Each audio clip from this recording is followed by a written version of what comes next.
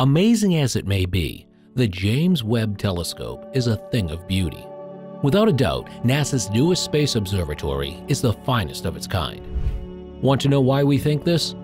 Because the JWST has snapped some of the best, or at least the most spectacular, photographs of our galaxy ever taken. If you want to see more of these dazzling, ever-beautiful images of our galaxy, keep watching the video. If you want to know the newest on the James Webb Space Telescope, NASA news, and other space updates, click the like and subscribe buttons. I'd like to officially welcome you to Space News Unfold. If you want to witness a collection of stunning images of galaxies like you have never seen before, you'd better not look away from your screen. In other words, let's get going already.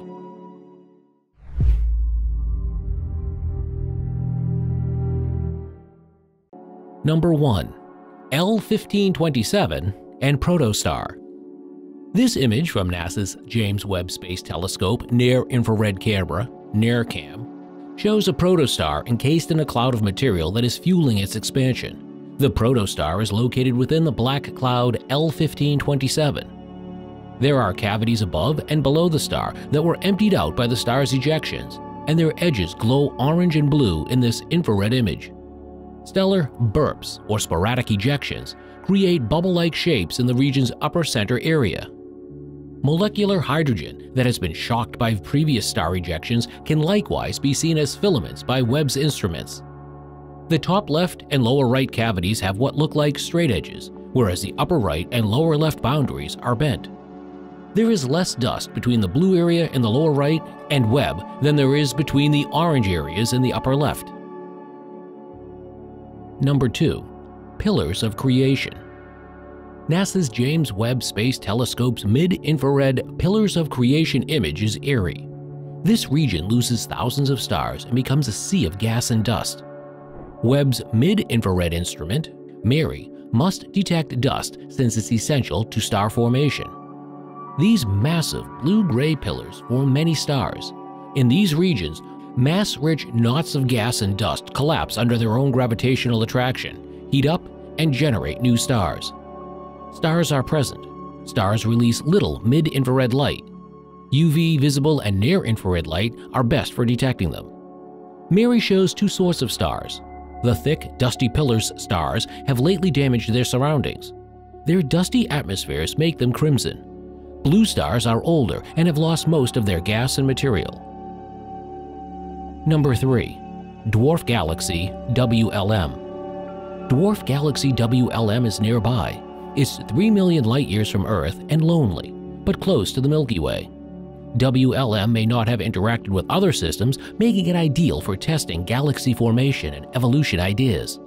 The Milky Way entangles many surrounding galaxies, making them difficult to examine. WLM's gas resembles early universe galaxies, which is interesting and crucial. Chemically, it's unenriched. It's low in heavy elements. Galactic winds have removed many of these components. WLM has formed stars recently throughout cosmic time, and those stars have synthesized new elements. But when large stars burst, part of the material is evacuated from the galaxy. WLM-like galaxies can be ejected by supernovae.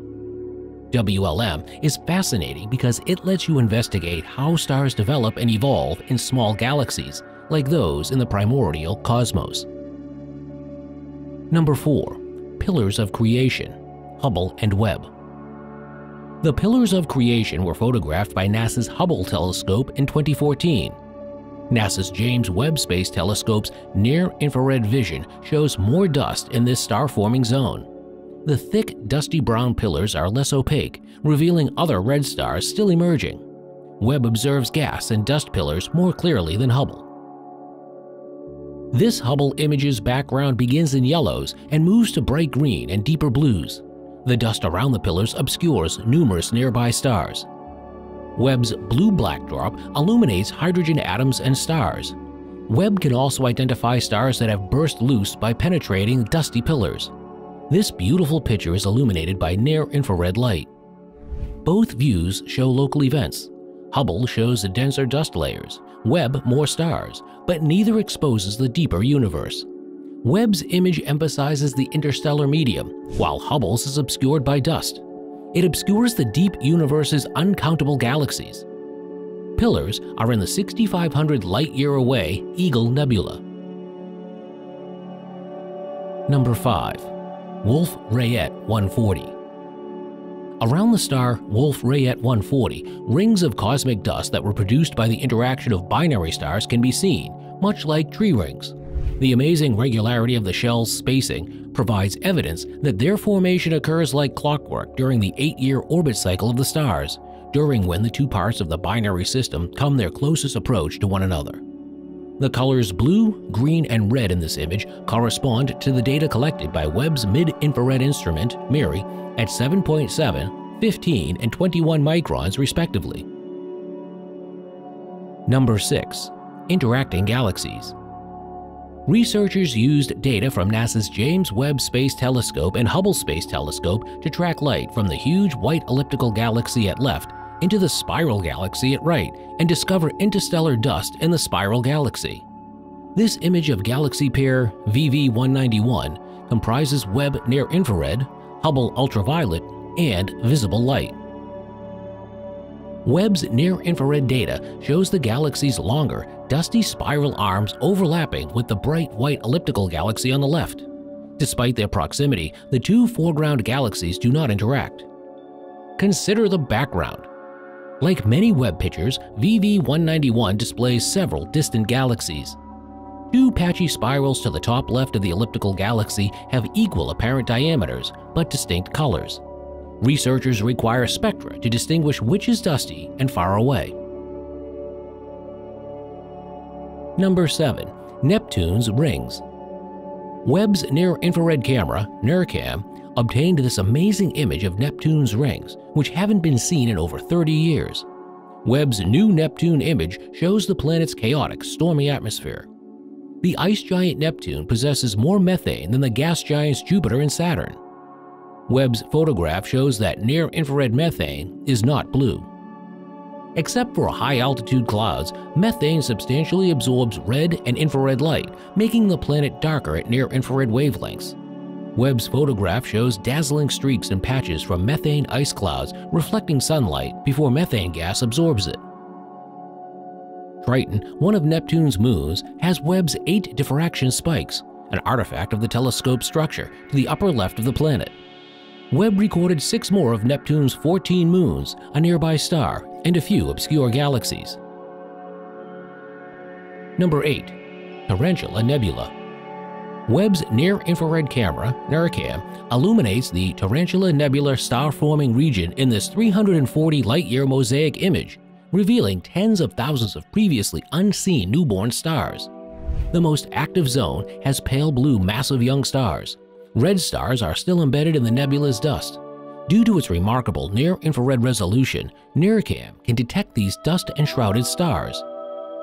An older star near the cluster of young stars and the nebula's cavity shows NIRCam's 8 diffraction spikes. This star's top central spike almost points to a cloud bubble. Young stars surrounded by dust are blowing this bubble to create their own cavity. Astronomers examined this location with 2 of Webb's spectrographs to identify the star and gas's chemical composition. Astronomers can determine the nebula's age and number of generations of star birth from its spectral data. The nebula is rich in complex hydrocarbons because cooler gas turns rusty farther from hot newborn stars. This dense gas will generate stars. Some gas and dust from giant stars' winds will accumulate and become new stars with gravity. Number 9. 30 Doradus.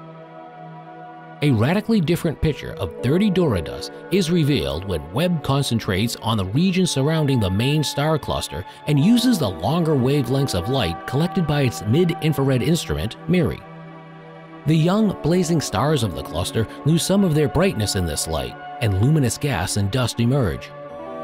The dust clouds, seen in purple and blue, have surfaces that are illuminated by a lot of hydrocarbons.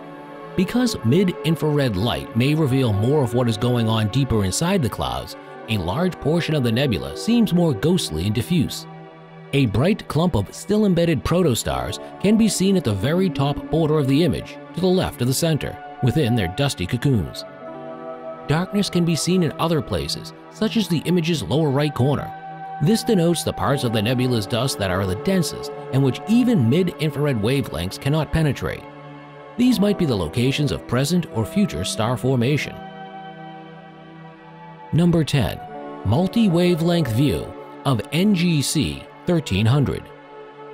Multiple observations are combined in the spiral galaxy NGC 1300 picture to depict star population and gas. The frigid molecular gas clouds that are the starting point for stars to develop are highlighted in yellow by radio light collected by the Atacama Large Millimeter Submillimeter Array, ALMA. Red and magenta data from the Multi-Unit Spectroscope Explorer (MUSE) instrument on the Very Large Telescope show how young, massive stars affect the gas around them. The James Webb Space Telescope shows dust lanes in gold and very young blazing stars in blue in images taken in the visible and ultraviolet spectrum. Researchers will be able to locate star formation in this galaxy's earliest phases by using high-resolution infrared photos from the Webb Space Telescope. How fascinated are you by watching these insane images taken by the JWST? Which picture mesmerized you the most? Let us know in the comments section below.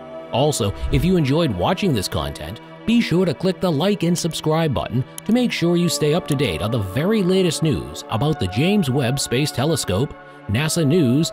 See you soon in our next video.